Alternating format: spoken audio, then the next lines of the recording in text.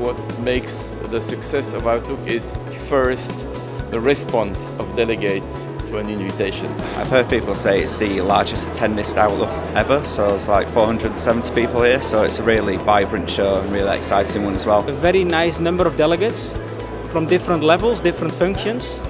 And I think that makes it very interesting to meet with customers, but also meeting with new prospects and do some ideation. I appreciate the number of the people in one place, and I also appreciate the kind of the quality of the conference as it's organized.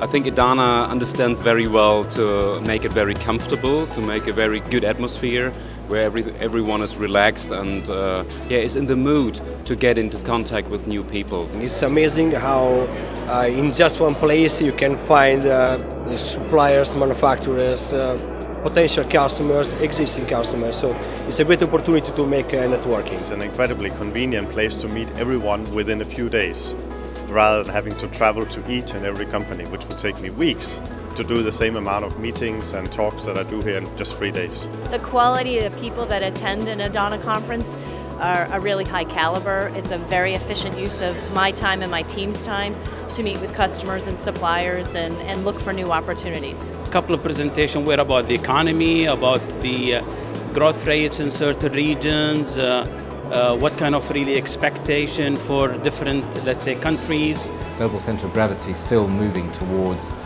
Asia, even though overall growth rates are not going to be what they were during the boom years of the 2000s.